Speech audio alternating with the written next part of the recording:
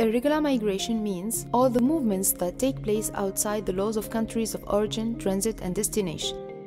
Since 2014, more than 17,500 migrants and refugees have lost their lives in the central Mediterranean Sea. Libya has long been an important transit and destination country for migrants coming from different places in Africa and Asia.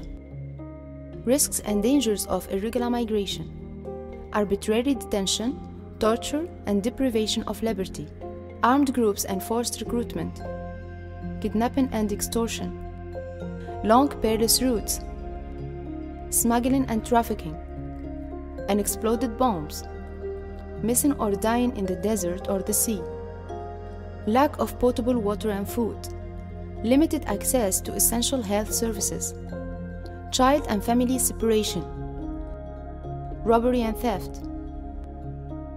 Dangerous and poor conditions can put migrants traveling irregularly at risk of poor health conditions such as COVID-19, tuberculosis, scabies, measles, blood-borne diseases, sexually transmitted infections, food poisoning, mental health-related risks.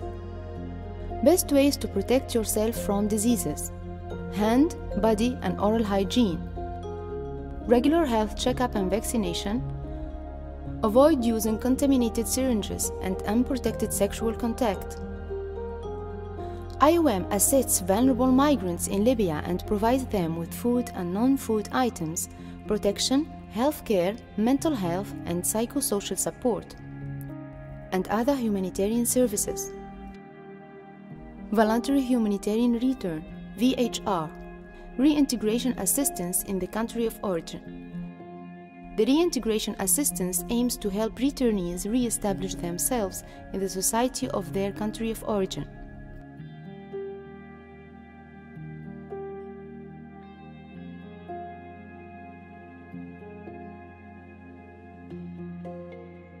For more information and assistance, call IOM on one of these numbers.